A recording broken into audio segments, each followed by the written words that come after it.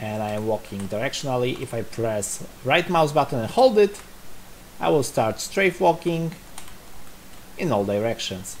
And this is the entire setup you need to go through to make Kubold Animset Pro work with AGR Pro plugin.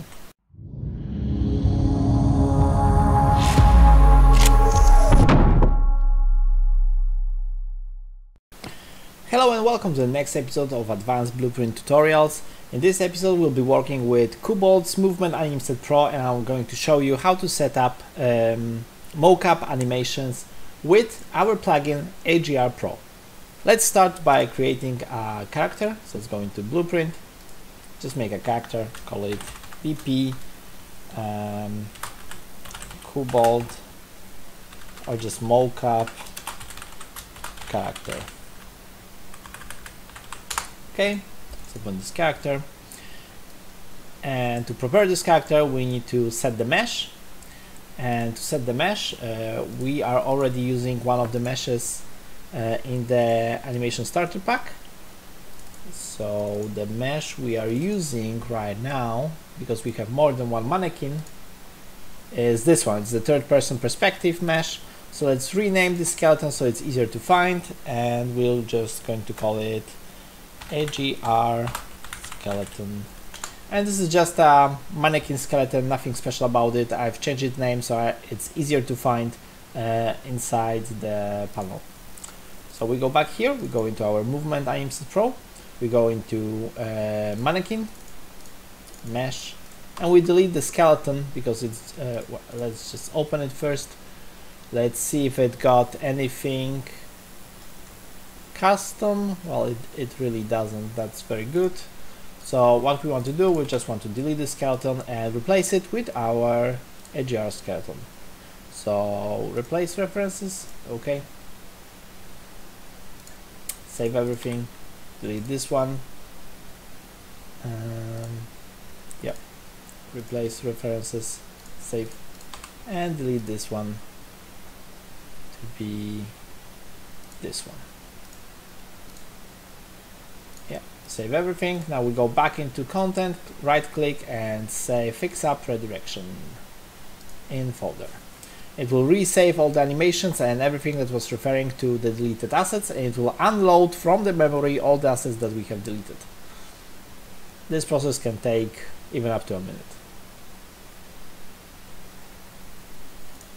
Okay, once this process is done, we can go back into the folder and we can select all the folders that we are not going to use. So what we want to end up with is just the animations and blend spaces.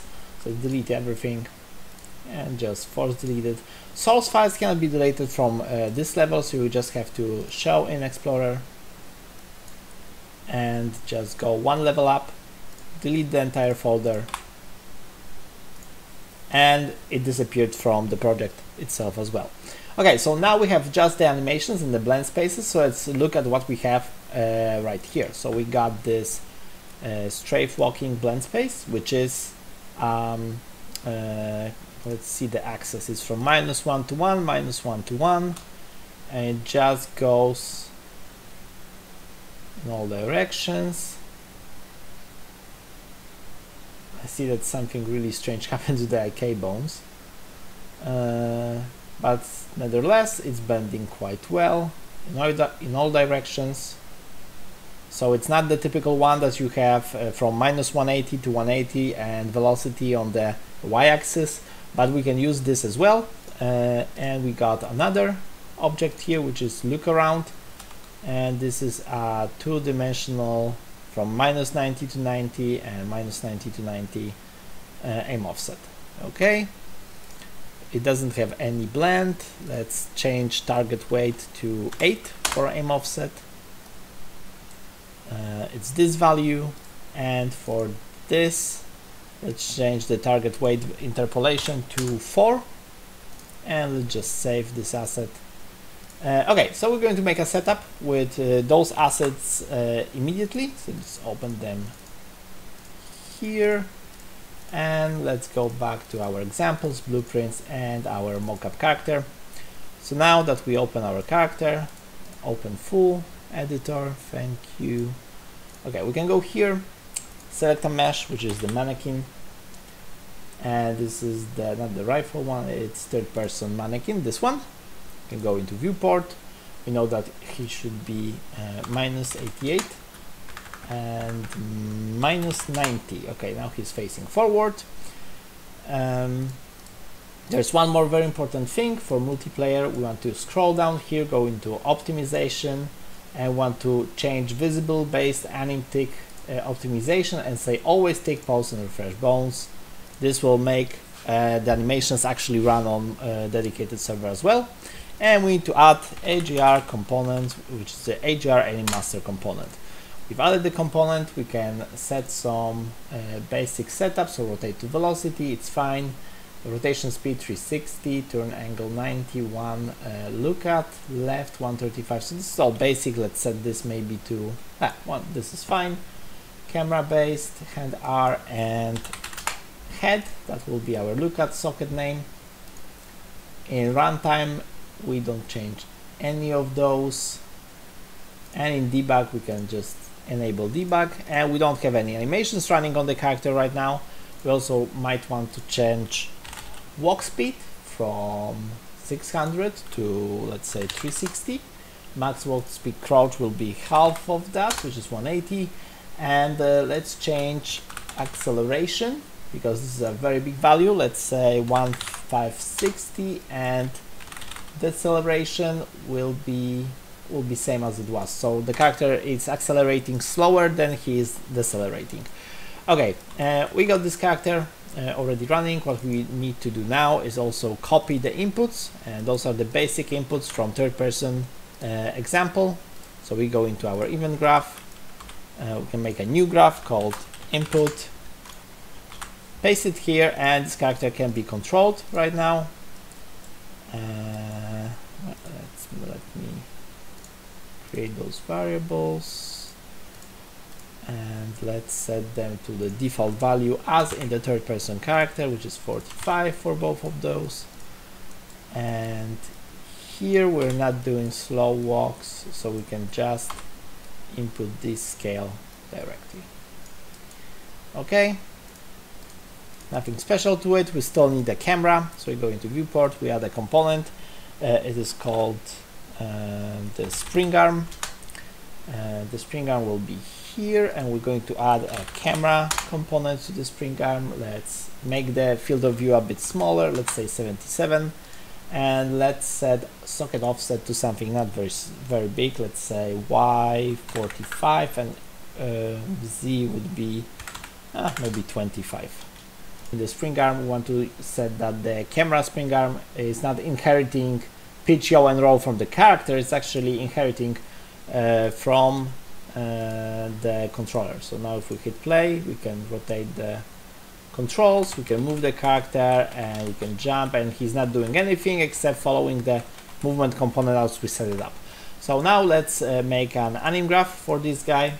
So what we need is create a new blueprint, or we can just go into animations, animation blueprint, and we need to pick anim instance, which will be AGR core anim instance, this one, and our skeleton is AGR skeleton, so the one that we're using. Okay, let's call it ABP underscore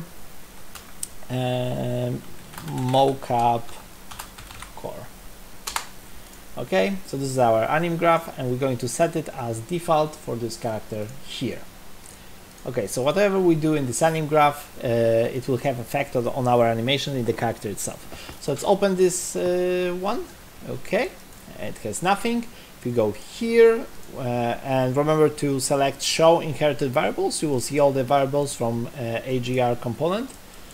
So now what we want is to run this strafe walking blend space here somehow. So he got this walk right, walk forward two values, and if they are 0, 0, the character is in idle right now.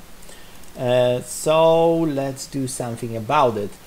How can we do those variables is we can go here, we can say that this should call parent function on tick, and after calling the parent function, we can go into movement, we got the velocity, forward velocity and straight velocity.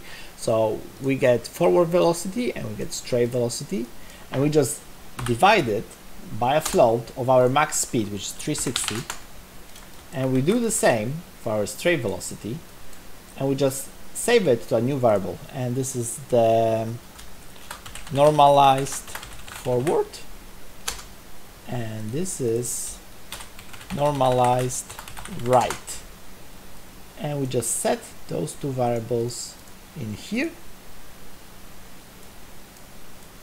and that's pretty much it what we need. We go back to our anim graph and we just plug in our normalized forward to walk forward and our normalized right to walk right.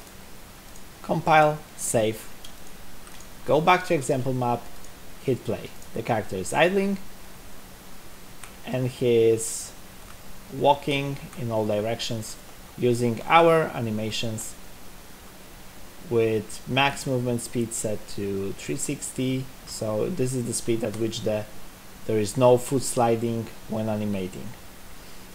Okay, however, we can see that in air he's acting the same, and right now we are just moving directionally. So let's quickly be able to switch to strafe walking. We go back to the character, we go to event graph, and let's use right mouse button, take our AGR animaster component, say setup,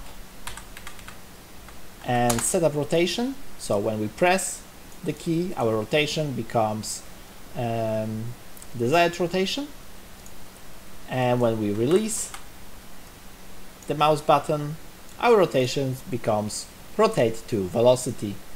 We do not change any other of those options because those are the defaults we are using right now. So if I run the example now and I am walking directionally, if I press right mouse button and hold it, I will start strafe walking in all directions. And this is the entire setup you need to go through to make Kubold Animset Pro work with AGR Pro plugin. So this is just the basic setup that we have done in this video, and we're going to build on top of this example in the next video. Thank you for listening. See you guys soon.